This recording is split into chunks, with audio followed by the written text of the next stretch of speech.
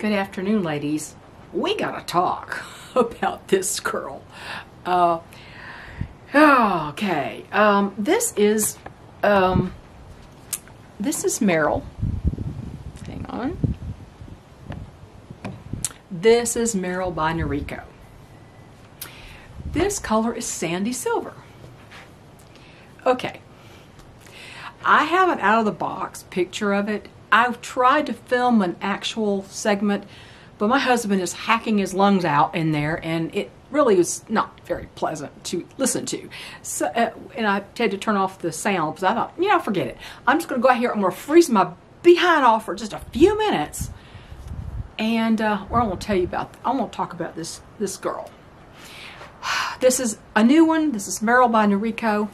I haven't had a Noriko in many years. They were too small, they were itchy, they had too much permatease.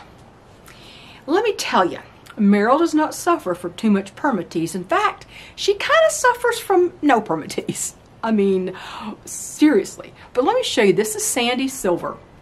This has like a nice brown, dark blonde to light brown base, and it's covered with silver, and it's concentrated in the front. And this is not a blonde. This definitely qualifies as a gray. And it could be even considered a light brunette to a blonde going gray because of the darkness. And I'll turn around and I'll show you this. I can't stay out here too long, but the front of this is 10.5. Okay, I'm 8 from here to here, so 10.5. This might be a little bit longer over here, I don't know. The crown is 12.2. The nape is 5.3 inches, which is just a tiny bit longer than Caliente. It is 3.52 ounces. It's very lightweight. The number for sandy silver is 39, 38, and 59. They say it's a medium brown and silver blend. Well, the nape is a lot darker, and of course it has the silver bangs. So let's first of all, let's look at, I don't know if I even got this on good. I keep sliding for some reason. I don't want to glue it on. The lace front, it's an extended lace front. This is a left monofilament part, but let me tell you, this part, let me put my fingers down here. The part is that wide. That wide. You have a lot of leeway in parting space. And let me tell you, I think you're going to need that with this one. I don't remember anybody ever saying how flat this is on top. This is very, very flat. If you're permatease averse, you might like this, okay? I'm not completely permatease averse. I don't like a lot of permatease, but let me turn around and show you the sandy silver on all sides. This is an interesting color, actually. Okay. And let me pull this up so you can see the darkness under here. It is interesting because the dark, I keep trying to train this. I'm sorry I couldn't do a better unboxing thing because I just want to show, I did have the picture, and I'll show you the picture of what she looked like. When I got it, it was like right here. It was flat, it was limp. Now the fibers feel wonderful. This is natural movement fiber. This is a new fiber. It's a combination heat-friendly and non-heat-friendly fiber. The wig itself, however, is not heat-friendly. You cannot apply heat to this, other than maybe the little ceramic hot roller brush, that the Air Tools brush that a lot of us use to put a curve into the ends and such. But yeah, it's an interesting color. Do I like this? Well, it's kind of a shock.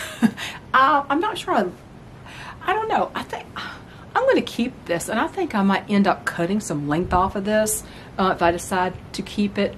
My husband's going to freak out when he sees this color on me, but you know, I am 67 years old. Now this right here, this color here, let's see that color there, my blonde hair is still blonde. However, when it gets down to the nape, it gets almost this dark. It almost is that dark at the nape. It's blonde up top still, I mean, with some gray in it. Not this much gray. It is kind of a pretty color, but I'll tell you what, this Merrill is so flat. It's like a Noriko with zero permatease. Is there such an animal? Yeah, there is. Right here. So, yeah, this is an interesting wig. Let's see if I can, I don't know if I can get this. See this? It's interesting the way the colors play against each other. Overall, it's a very pretty color. If you like a dramatic entrance, this will give you a dramatic entrance with all the shock of white hair. You know, remember Cream Soda Blonde with the Beltress that they discontinued? That had a lot of very light hair in the front. Tony Beverly Silverstone is not, it's more blended. It has a little bit of lighter color, but it's not this silvery white. This is a silvery white almost. Definitely a gray, not a dark blonde.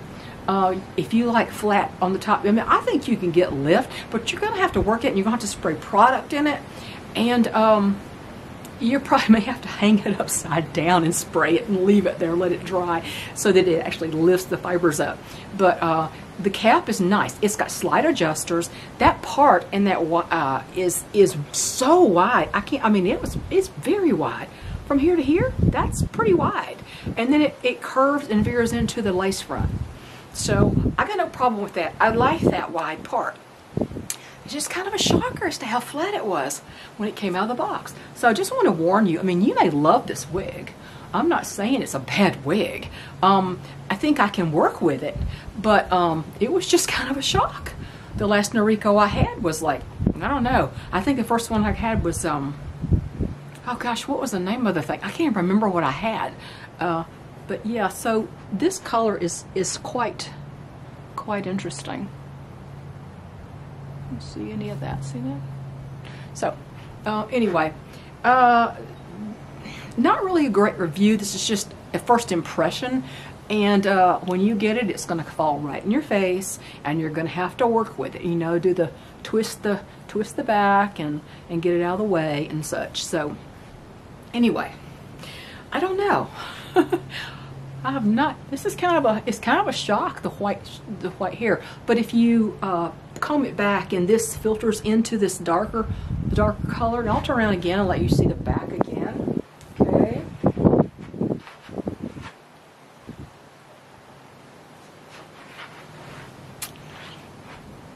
So, Sandy Silver by Noriko. Silverstone's are more blended. The Renee Paris and Noriko Silverstone is a more blended color than this. This is very dramatic in the front. Let's just say it's very dramatic. If you want to make an entrance, boy, this will do it. Girl, ladies, I'm going to go inside. I am just freezing. I'm so sorry. This is sort of a quickie one, but my husband is just, he sounds terrible, and I listened to him hack through the unboxing part, and I went, no, I'm not going to make it. Listen to that. No. So anyway, it is so cold, and I got to go in. So have a great day, everybody.